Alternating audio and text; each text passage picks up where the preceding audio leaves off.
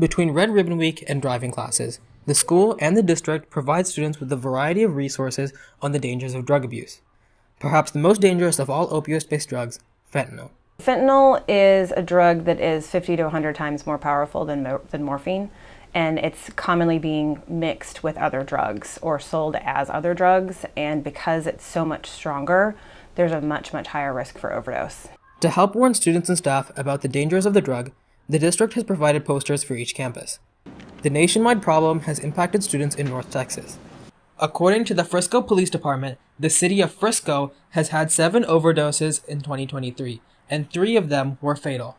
Local law enforcement seeks to prevent it from happening in Frisco ISD, with the district taking strides to make families and students feel safer. We're really doing a lot in the way of training staff, training assistant principals in how to recognize fentanyl, how to properly do searches when there's any suspected fentanyl use.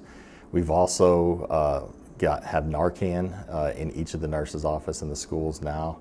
According to Siebert, there's been an 800% rise in fentanyl deaths since 2019 just in Collin County. Fentanyl overdose and poisoning can often lead to fast and severe consequences, but there are steps that can be taken to help.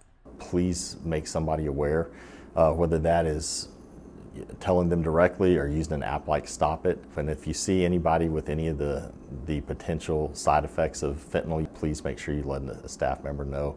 They need to tell somebody right away. They need to not worry about getting in trouble. They need to not worry about getting the other person in trouble who might have used the fentanyl. They need to tell someone right away because the student could die. Reporting for WTV, I'm Varun Saravanan.